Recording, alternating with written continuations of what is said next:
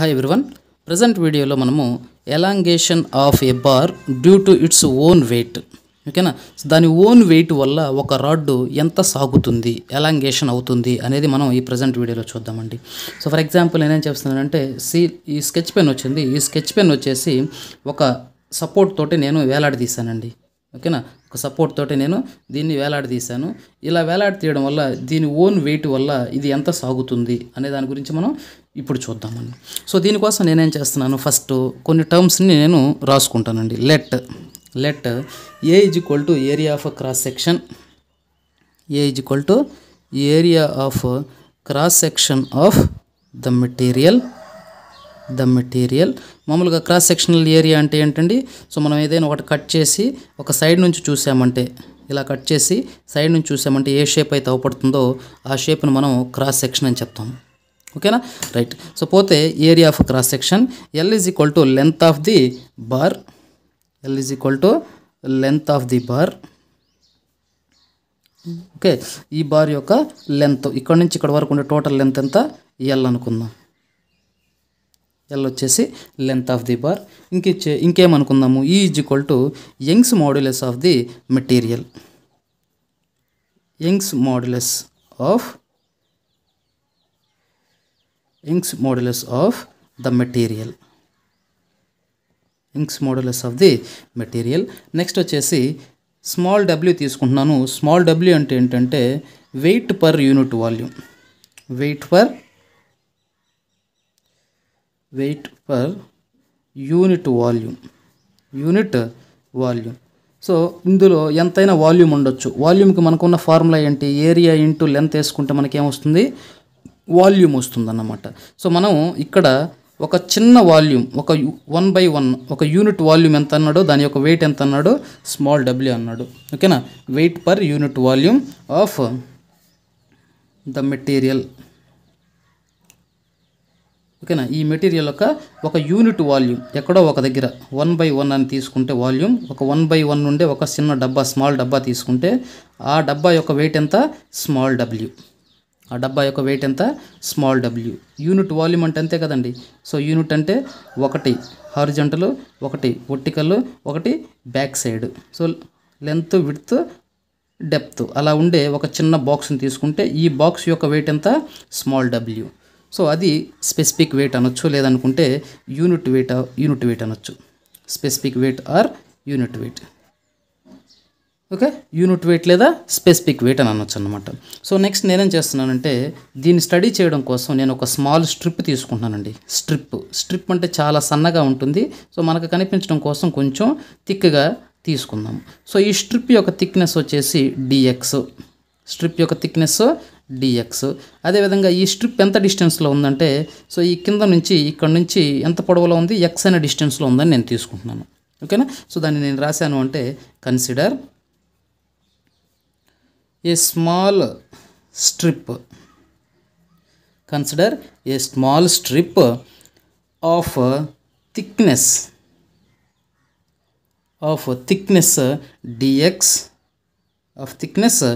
dx at a distance x from the lower end. So ఈ చివరి నుంచి ఎంత డిస్టెన్స్లో తీసుకున్నాం, x అనే డిస్టెన్స్లో ఈ స్ట్రిప్ని తీసుకున్నాం. ఈ స్ట్రిప్ ఎలా బిహేవ్ చేస్తుందో మనం స్టడీ చేసేసి లాస్ట్లో ఏం చేస్తామంటే ఈ స్ట్రిప్ని ఇక్కడ నుంచి ఇక్కడ వరకు ఇంటిగ్రేషన్ చేసాము అంటే మనకు టోటల్ ఎలాంగేషన్ వస్తుందన్నమాట.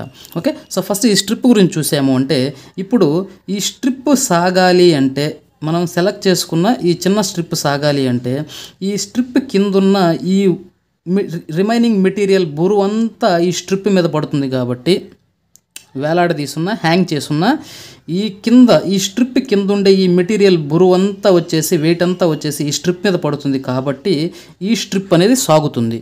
అంటే ఈ మెటీరియల్ బరువు మనం ఇప్పుడు క్యాలిక్యులేట్ చేసుకుందాం. ఓకేనా, so wait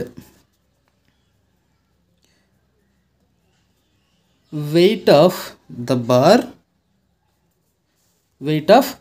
bar for a length of x.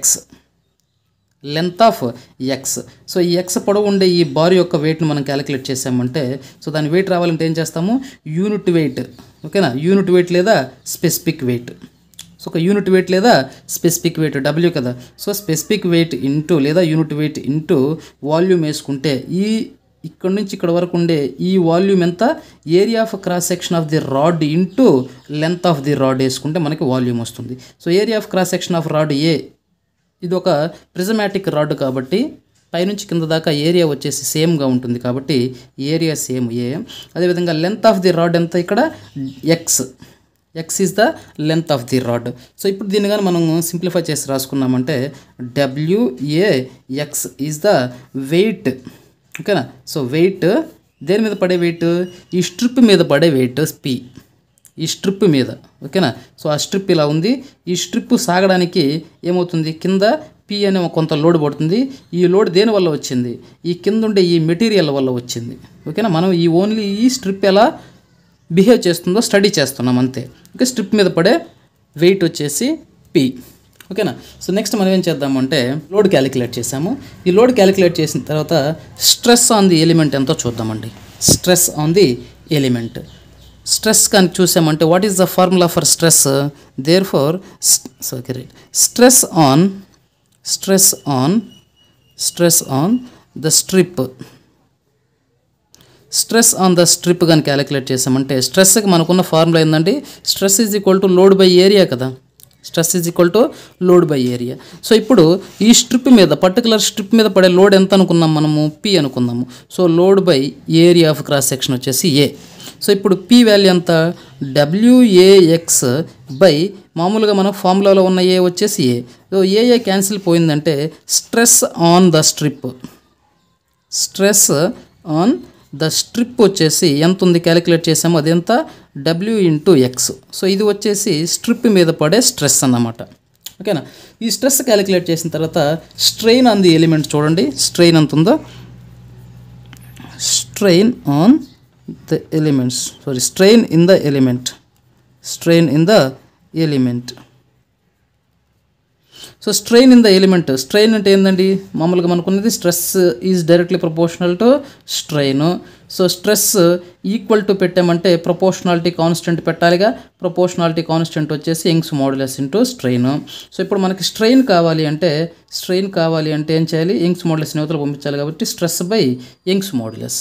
So ఇప్పుడు మనకి స్ట్రిప్ మీద ఉన్న స్ట్రెస్ ఎంత వచ్చింది, స్ట్రెస్ బై యంగ్స్ మోడ్యులస్ రాయాలి మామూలుగా. సో స్ట్రెస్ ఎంత వచ్చింది స్ట్రిప్ మీద, W into X is the stress on the element by Young's modulus of the material. So ఇదేంటి, strain on element, strain on element. So ఆ element మీద పడే strain మనం క్యాలిక్యులేట్ చేసుకుందాం. సో ఇది వచ్చిన తర్వాత ఏం చేస్తానంటే ఈ పర్టికులర్ స్ట్రిప్ మనం ఏదైతే అనుకున్నామో ఈ స్ట్రిప్ ఎంత సాగుతుందో నేను ఇప్పుడు క్యాలిక్యులేట్ చేసుకుంటాను. ఆ వచ్చిన దాన్ని నేను ఇక్కడ నుంచి ఇక్కడ దాకా ఇంటిగ్రేట్ చేస్తాను. సో ఇప్పుడు ఎలాంగేషన్ ఆఫ్ స్ట్రిప్ కానీ మనం క్యాలిక్యులేట్ చేసామంటే there four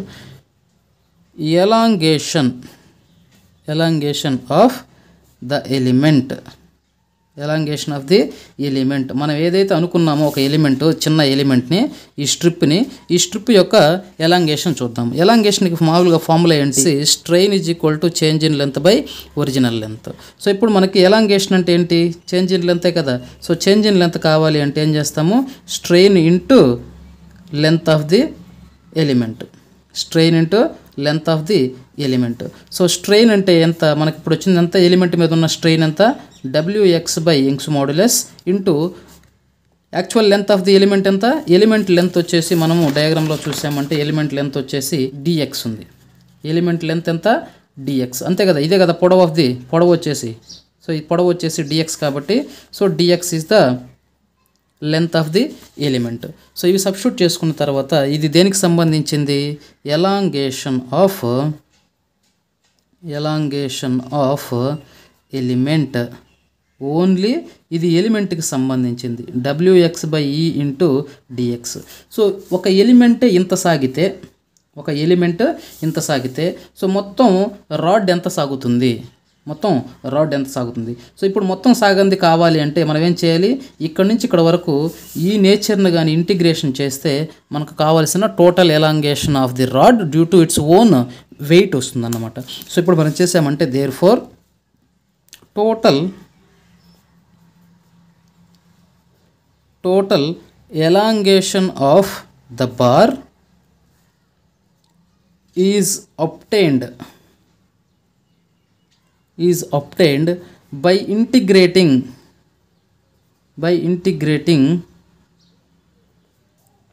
the above equation between limits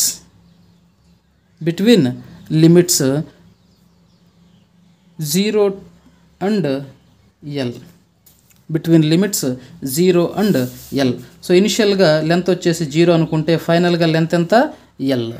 ఓకేనా. సో ఇక్కడ నుంచి ఇక్కడ వరకు దీన్ని ఇంటిగ్రేషన్ చేసాము అంటే సో టోటల్ ఎలాంగేషన్ కాబట్టి డెల్టా L అనుకుందాం. Total elongation of the rod కాబట్టి డెల్టా L అనుకుందాం. So delta L is equal to integral 0 to L. దేన్ని మనం ఇంటిగ్రేట్ చేయాల్సింది, ఎలిమెంట్ యొక్క ఎలాంగేషన్ని. ఎలిమెంట్ యొక్క ఎలాంగేషన్ ఎంత, small w x by E into dx. So దీన్ని కానీ ఇంటిగ్రేట్ చేసాము అంటే ఏమవుతుంది, w by E x integral 0 to L x dx. So w by E xకి square by 2 0 to L. So ఇప్పుడు దీన్ని మనం సబ్స్టిట్యూట్ చేసాము అంటే అప్పర్ లిమిట్ కానీ చేసామంటే L²/2, లోవర్ లిమిట్ చేసామంటే 0. సో ఇప్పుడు ఏమవుతుంది, WL²/2E అవుతుంది. WL²/2E. సో ఇక్కడ ఏంది, change in length of the total rod due to its own wait. So దీన్ని కానీ మనం క్యాపిటల్ డబ్ల్యూలో రాసుకుంటే చేంజ్ ఇన్ లెంత్ లేదా elongation of rod is equal to, మామూలుగా మనకి స్మాల్